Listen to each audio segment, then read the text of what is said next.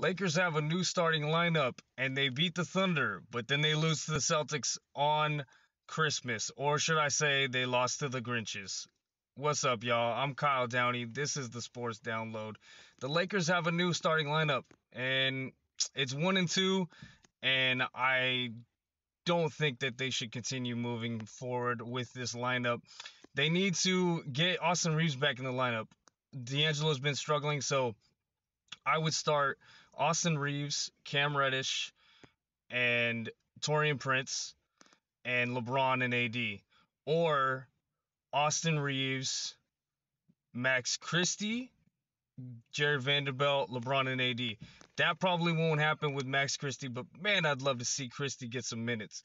So they won against the Thunder, but LeBron was extremely special. 40 points, just incredible out there. And then AD had like 20 something and was really good as well, as usual on the defensive end. And 26 points is pretty good. But, in the Celtics, it flipped where AD was extremely special, 40 points, hitting a couple threes out there. LeBron really struggled against the Celtics, and I think he just didn't have it.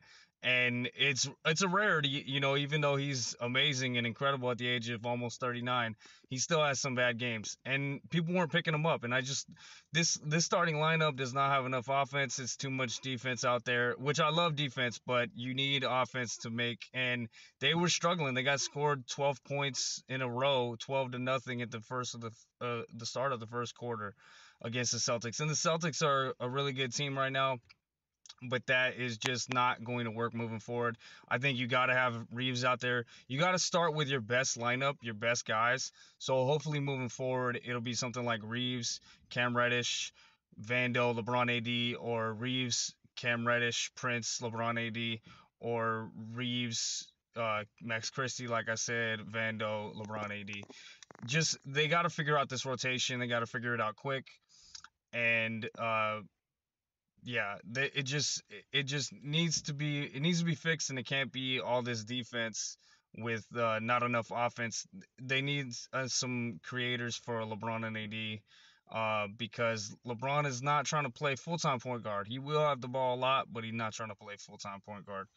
For more content, follow me on YouTube and TikTok at the Sports Download, and tell your friends and family as well.